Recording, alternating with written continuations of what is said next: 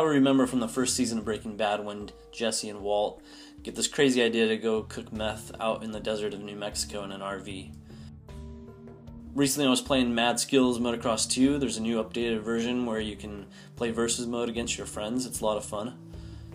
One of the desert levels that you can race on, I was playing this morning and I happened to notice in the background an RV just randomly sitting there. I hadn't noticed it before. So I pulled up a picture of the RV from Breaking Bad on the web, and it's a perfect match. So I'm assuming the track builders to the game, they're probably big Breaking Bad fans too, and thought it would be cool to add it there. Since I've played some of the desert levels, I haven't seen it there again. Maybe it's Hotline, maybe it's one of the other ones. I'll have to double check. Yeah, pretty random, pretty cool.